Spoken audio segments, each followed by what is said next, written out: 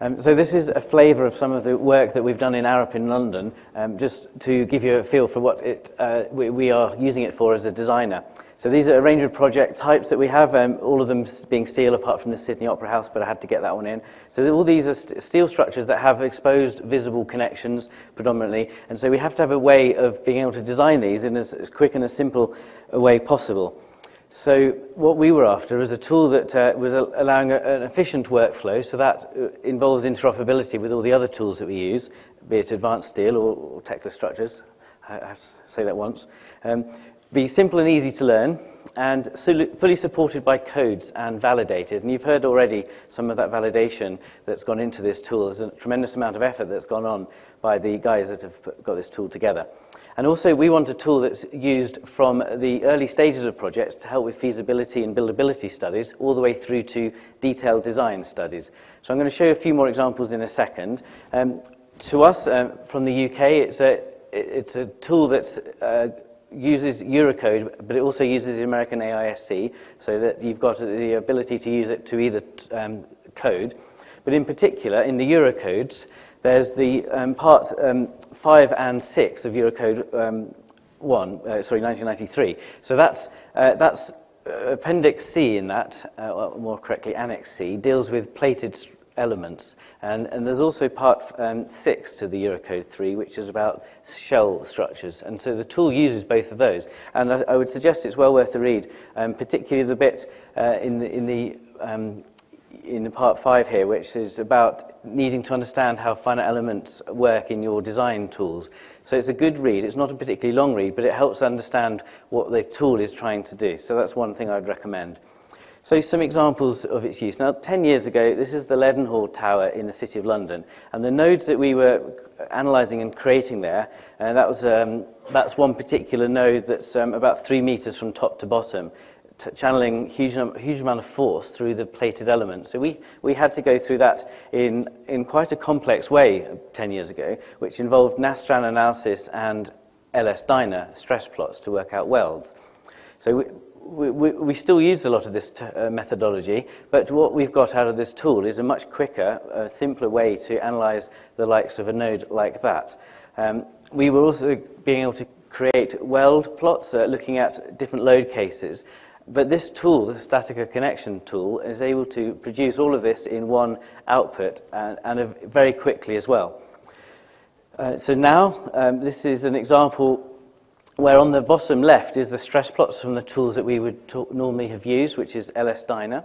And that's looking at a particular tubular structure with a strut. So you can see that in the top of the image. There's a strut coming down there, fixing up to a tube. And so the reason this came to us was because the connection was unstiffened, and we had to look at how this connection, taking all the loads into an unstiffened box, was going to behave. And we found quite good correlation in how we were doing it before to the tool that we used in this. And in fact, the inputs are slightly different in the two analyses, so it's not a direct comparison, unfortunately, but nevertheless, we were pleased to use this. And we were also looking at 270 load combinations in one go. Part of the problem of enveloping results, as engineers, you probably grapple with this all the time. You have to either envelope all the results and provide one set of forces, or you look at all the possible load combinations, including pattern loading. So here, the tool is able to go through each and every one of those load cases very quickly, and so we use that to help home in on which were the most appropriate load cases to consider in more detail. And here's another example. This was a bit more forensic analysis. We were called to a contractor's site where they were seeing the ends of a truss cord, which is to the right of this image, which was a cantilever. They were seeing that cantilever deflect quite a lot. And all the force in the tension in the top cord, which is shown up on the right here, was being channeled down the brace behind it. And from the visual site inspection, we were able to see that this connection was probably one of the reasons the contractor was observing quite large deflections in the cantilever. So we looked at this in the tool, and from the geometry that we knew, we were able to apply the various manufacturing operations as described already, and develop a very simple connection. And this is, when you're familiar with the tool, it takes about 20 minutes to do this, or maybe even less, in fact. but then you can analyze it and interrogate the results, which is the important bit.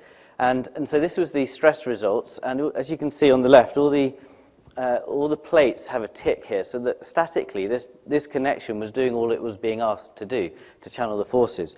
The problem came when you look at the deflected output from this connection. So if you remember, there was a tension force in this top cord, which was having to be resisted by the brace.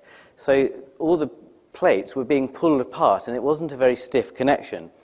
And you can see that by the way that the connection was opening up. And you can see particularly top right, there is an end plate on this connection here, which is a tube, and that end plate was bolted below. Also, this was a PFC, a channel section, with the bottom web part being pulled down by the gusset attached to the brace. More obvious as you toggle through it. So the StatiCa also has the ability to look at the stiffness of a connection. So that is the stiffness plot, clearly showing the weak links. So there's the end plate on the right and then a part of the end plate on the top. This was not a very stiff connection, which was it was very obvious to us on site because it was what we went to have a look at, or my colleague. But the tool could have been used or should have been used much earlier in the project by the person that did that connection, and that would have immediately shown the logic of what was wrong with that particular connection. So another couple of examples. This was a plate where hidden inside of it were lots of stiffeners, and we were looking to see whether the stiffeners could have been removed or reduced in size, and we were able to conclude that the stiffeners were about double the thickness that was needed, so we halved those, which worked well. So a few more examples just to wrap up. Tubular structures with bolts. So we've been using it to look at those for welded connections as well as bolted connections. We're using it with advanced steel to link to a roof cord, as you can see here. So on the left is advanced steel, and on the right is the output into StatiCa, which this is a hot off the press, so this is being analysed at the moment. And then a couple of other examples of the sorts of things we produce, where these connections, this one and this one as well, we as engineers have to know that what we're providing is fully buildable and designable. There's no point in offering up a connection to a contractor to design if that isn't the case. In many of the examples I've shown, we are, as an engineer, responsible for those connections as well. So the workload spreads the whole gamut of us being, as engineers, responsible or the contractor being responsible. But ultimately, we have to know that it's buildable. So the tool allows us to take the output from, say, an advanced steel model and very quickly run through those options.